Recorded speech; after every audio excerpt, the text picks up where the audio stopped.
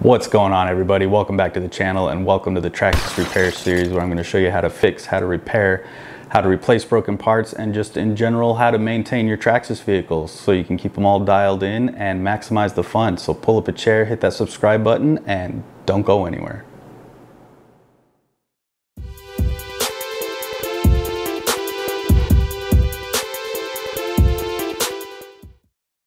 Hey guys, got a new merch store available with some hats, shirts, and other accessories. So if you want to pick up some cool swag and support the channel, go ahead and click that link in the description below.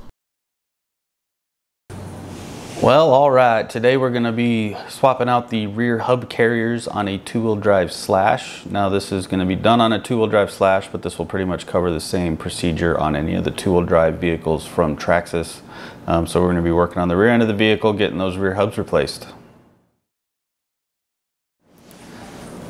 So the first step in all this is obviously going to be to take the wheel off. You got to get access to that rear hub carrier to get it off. So take your 7mm nut driver, take the wheel nut off, and then we can pull the wheel off and set it aside. That'll give you access to everything you need to get to swap that carrier out.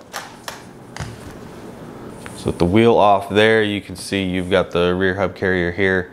You're going to have to get the wheel hex off and then also the turnbuckle off. So take the top screw that's holding the turnbuckle on. That's just a 2mm Allen head.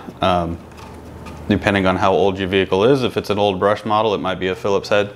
So just use the appropriate tool to get yours off, but you just take the screw out here.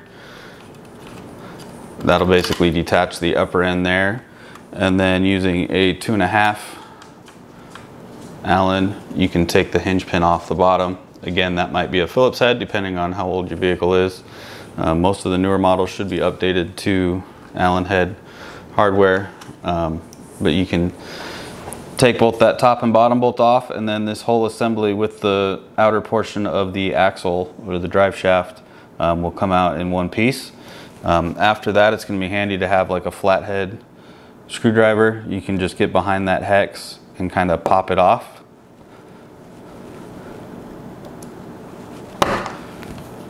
Like that. You can slide that out, drop the pin out, and then you're going to have a washer here. You can put on each side. So you got an inner washer and an outer washer. Make sure you pull those out.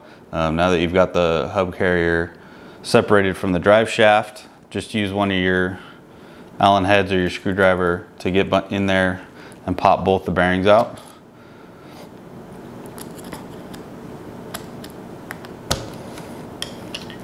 And then you've got the old hub carrier out of the way. That's pretty much everything to get it out. You're going to reverse the process to put it all back together. So go ahead and grab your new rear hub carrier, put your bearings back in, and then you can slide one of those washers. Now this might be a different setup for the washers depending on what vehicle you have.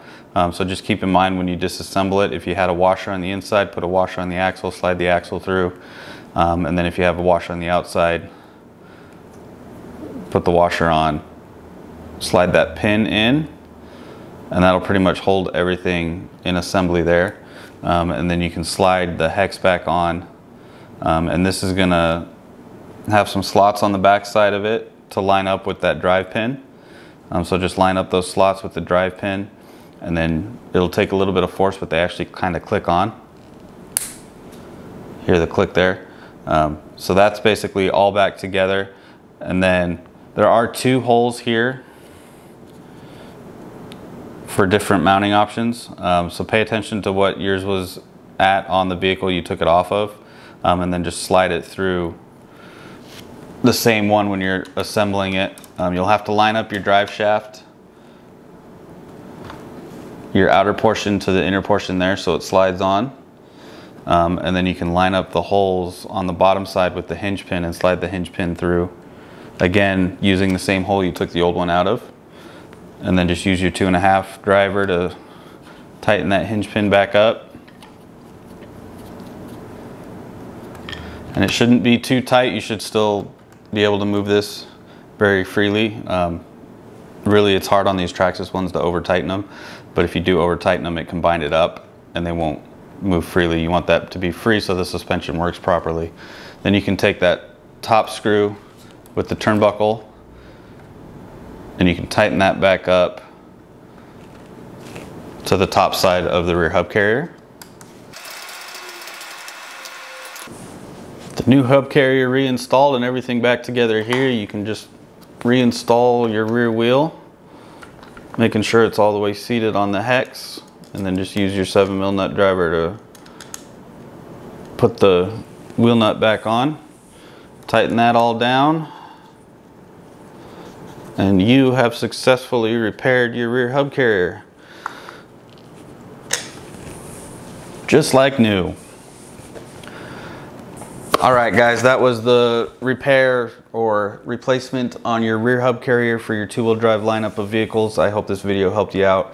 I'm a big advocate of do-it-yourself repairs, so I'm trying to do a whole series on this just to help you guys get your stuff back on the road and having some more fun with them. So thanks for watching. If you have a comment, go ahead and leave it down below. Let me know what other parts and stuff you might want to see a replacement tutorial video on. Hit that like button, hit that subscribe button, and as always, I will see you in the next one.